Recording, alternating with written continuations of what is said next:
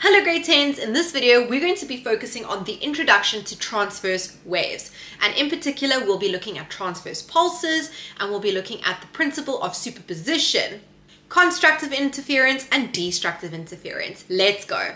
In the previous video, our introduction video, we briefly looked at the three different types of waves that we will be learning about this year. Now remember, transverse waves are mechanical waves. They need a medium to travel through. They need air, they need water. So when you think of a transverse wave, I want you to think of ocean waves. I want you to think of you drop a stone in a pond and you see the ripples. Those ripples represent a transverse wave. Now what's very important to note about transverse waves is that transverse waves are made up of a series of pulses. Now, what is a pulse? A pulse is a single disturbance in a medium. A single disturbance in a medium. Okay, so it's the effect of a single vibration. We get an external source, such as me dropping a stone into a pond. So a single vibration would be a pulse. And a train or a series of pulses makes up the wave. So if you look at this diagram that I have over here, we have this person, and this person is shaking this rope. So this over here would represent one pulse. A series of those would make up a wave. Pulses are made up of a little amplitude, so we will go into amplitude in more detail when we do transverse waves, but it's basically the distance from here to here. That's the amplitude. We've got a pulse width, and obviously the pulse travels with a particular velocity or speed. Now, a transverse pulse is called a transverse pulse because remember, we said that transverse is all about how the particles move. So a transverse pulse is a pulse in which the particles of the medium, like the air or the water, move at right angles to the direction of motion of the pulse. And in the previous video, we said that's basically like the little particles are moving up and down, but the pulse is moving left to right. And you can see that on this diagram that I have over here. Particle oscillation. Oscillation just means movement. The particles move up and down.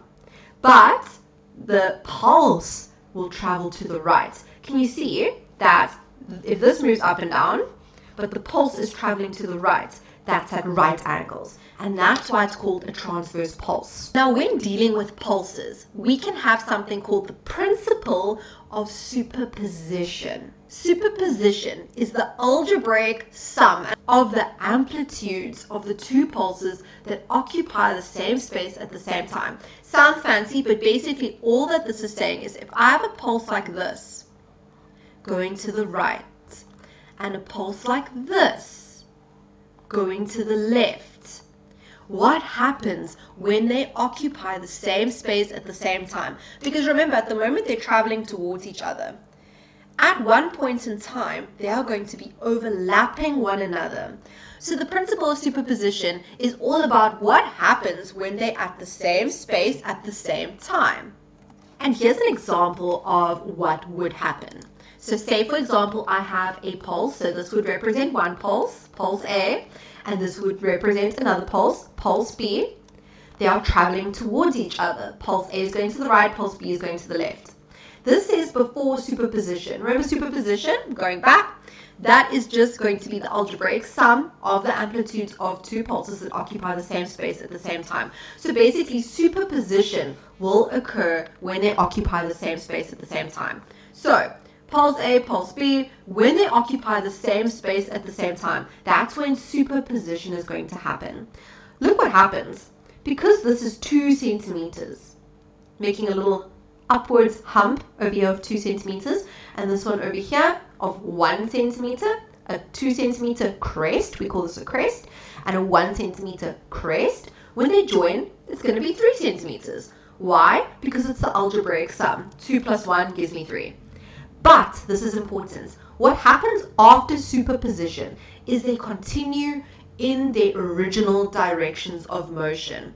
So I hope this makes sense. If pulse B, which is over here, if pulse B was originally going that way, right? It's originally going to the left. And pulse A is 2 centimeters, was originally going to the right. After they meet each other, they will continue in their original directions. So if you take a look at the diagram, we see that pulse B was going to the left.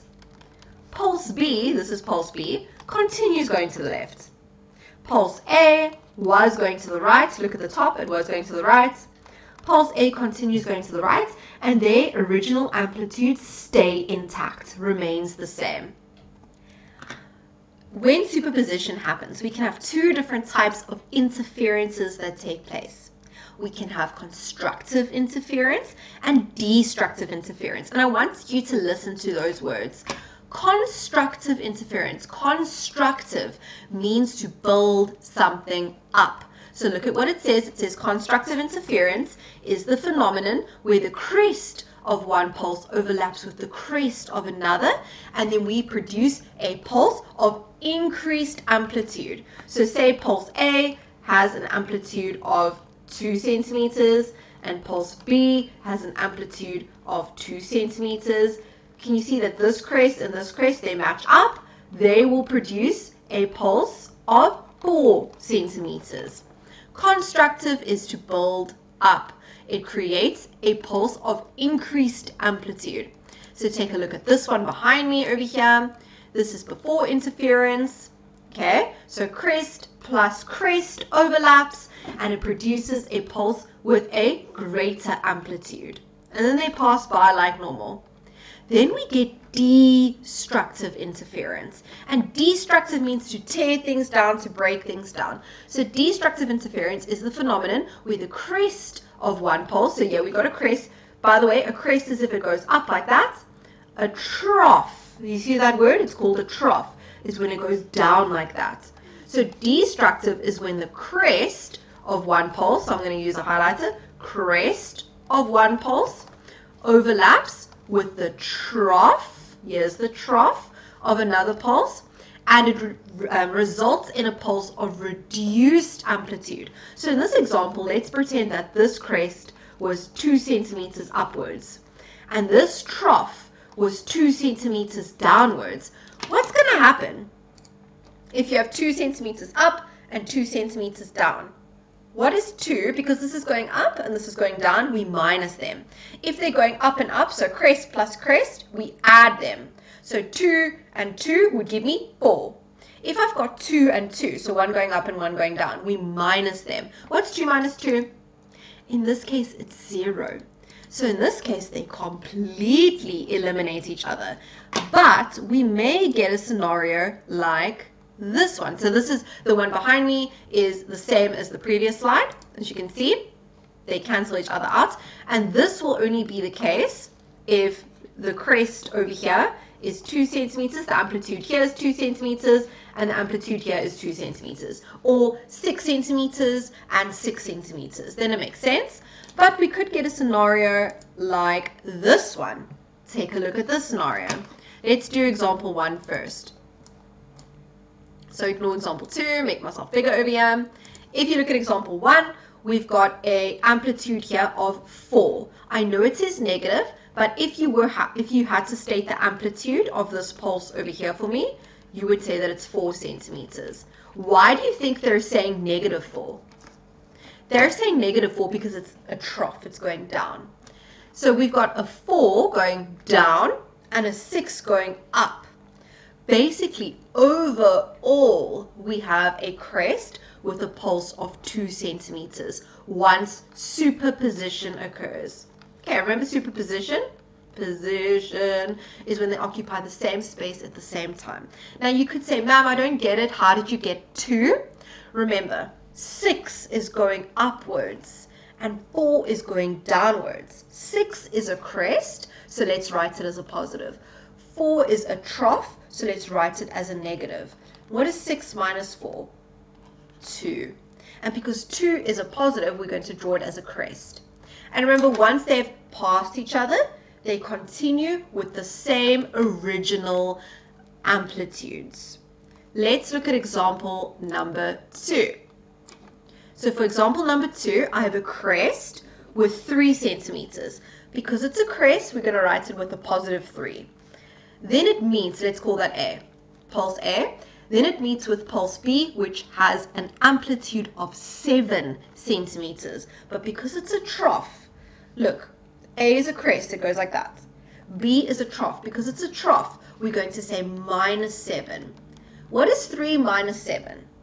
I get -4. Now remember, the 4 means that when superposition occurs, our resultant or our overall pulse, what happens is we're going to have a pulse of 4 centimeters, but downwards, a trough. Hope that makes sense. So let me draw another example here. If I had to have 3 centimeters as a crest going that way, and 3 centimeters, or let's say 2 centimeters as a crest going that way, because they're both crests, they will add to make 5 centimeters. But if they go in opposite directions, so let's say 8 centimeters is a crest, and let's say 1 centimeter is a trough, what will happen, because it's 8 this way and 1 this way, we say 8 minus 1, we get 7. So when superposition occurs, it'll be a pulse with an amplitude of 7 centimeters, a little crest. And that is transverse pulses. In the next video, we will look at transverse waves, so I'll see you then.